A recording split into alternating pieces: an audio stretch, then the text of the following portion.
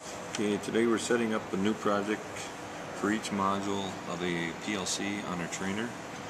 And first of all, Craig's going into RSLogix5000, and then he's gonna click on File and hit New, and new controller pops up, and what we do is select the type, and that is on there already, and the revision, which is 16 on here, and set up a name for it, and we have Future Tech. That's what you want to call it. And we go to the chassis type, which is already set up on here. 7-slot chassis, and this is slot 0, and then we go press OK. And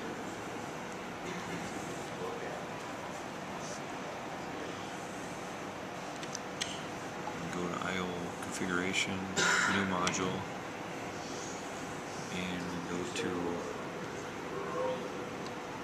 digital. Scroll down to module number, which would be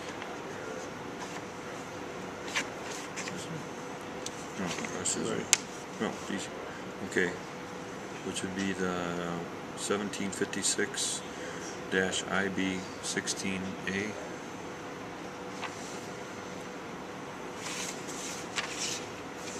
And its major firmware version is 3, and that would be our input, our DC input.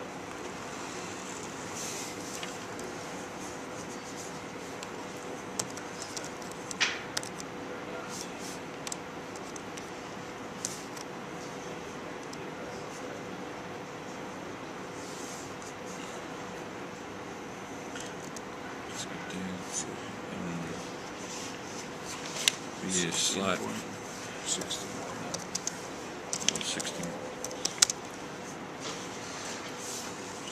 And then go down to revision, it'll be 0.3, and then it is in slot number 1. Press OK. Do you want to get a video out verifying that the Okay, now for each of the following modules, we'll follow the same procedure. We'll right click on I/O configuration, and we'll add our modules. After we had put all the cards on there, we go to File, and then we select Save As, and then we go to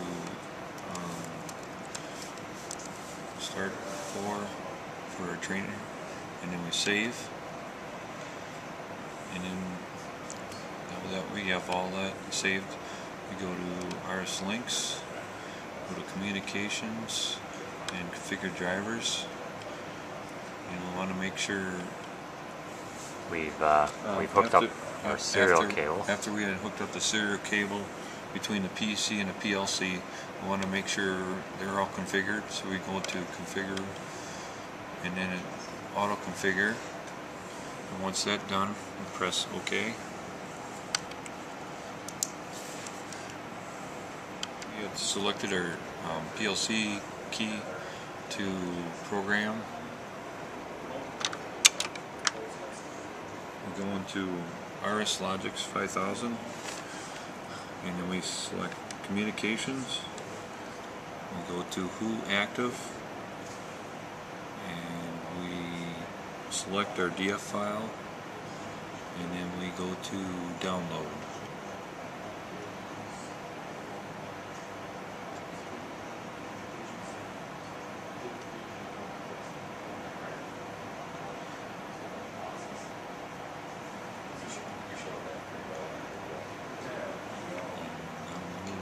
It's downloading right now.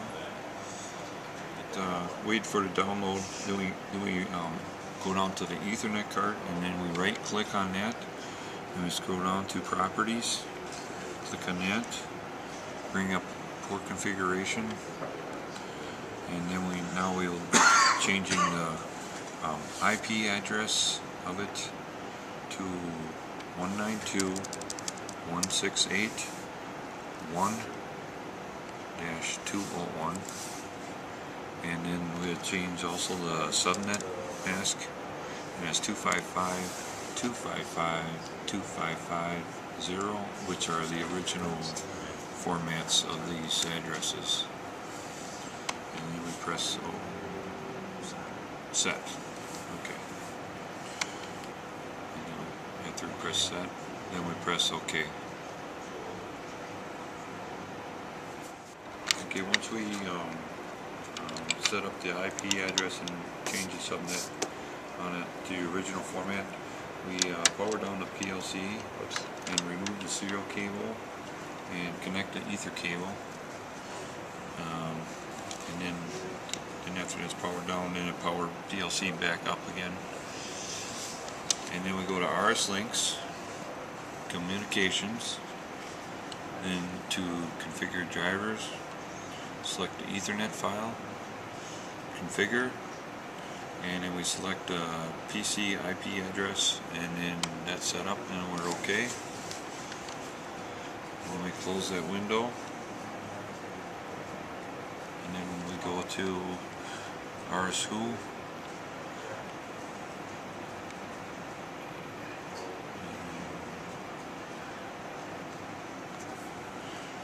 Then we bring down the